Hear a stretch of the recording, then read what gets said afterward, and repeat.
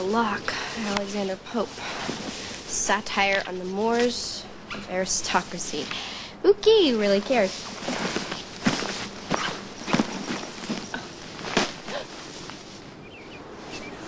You are so gonna pay for it. Oh, yeah? Oh, yeah?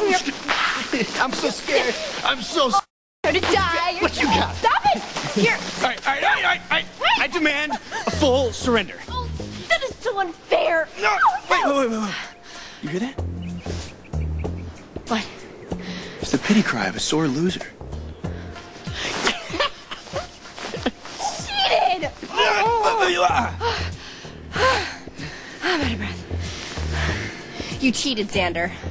Oh, don't insult the victor now. All right, come on. Say uncle. Never. Say uncle, or I will rub snow in your face. Yeah, right, you wish. Okay, all right.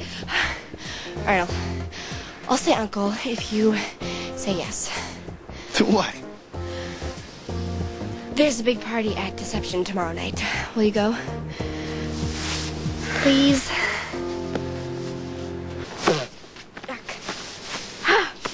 So I didn't say...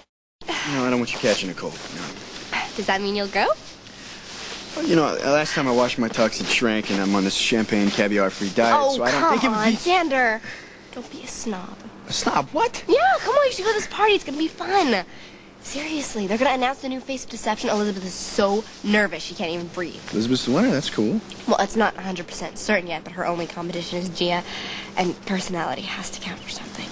Well, I mean, you should go, but, you don't need me there. Yes, I do. I mean, this is just going to be some social scene full of people exactly like your family. So you don't need that kind of grief. Zander. We know who we are. And if other people can't accept that, then they can just fall off the face of the planet for all I care.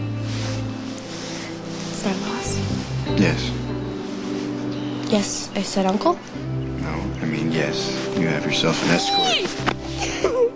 I promise you will love it. If you say so.